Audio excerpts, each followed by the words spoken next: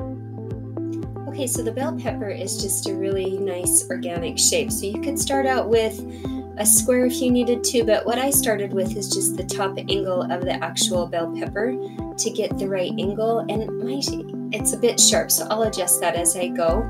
But what I start with is the angle and then the side shapes with the right side, and then I look at the left side and back and forth, and how far does this bump hang out compared to the bump below. So I'm looking at the relationship of each line from side to side. So I look at the left side in comparison to the right side, the top of the pepper, where does it fall from the top of the pepper on the right side, and then, you know, as close as you can get. It never has to be perfect. Organic shapes are great to draw for that reason. As long as it reads as a bell pepper, you drew a bell pepper.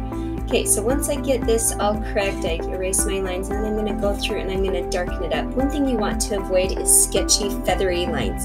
So even if you start that way, that's fine, but go back through and strengthen those lines up with one continuous line. It just shows confidence and it makes for a better read on your drawing.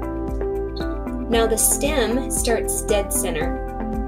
And so what I looked at is where does the left side of the stem and the right side of the stem start and finish. And then the very tip of the stem, if I dropped that down, where would that stop? And mine's a bit short, and I probably should have made the tip of the stem a little bit bigger with that oval. But again, it reads like a bell pepper, right? So there I've gone through and strengthened up my lines, and now I'm going to add some shading. This is just quick value, and what I tried to do is more of like hatching style. And I also, on my previous line drawing, I used a pencil, a mechanical pencil that was a 0.7 lead, and then when I'm shading I used a 0.9.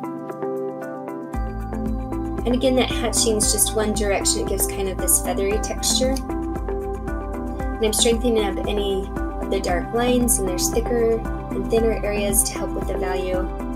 Okay, and that's all it takes. Good luck.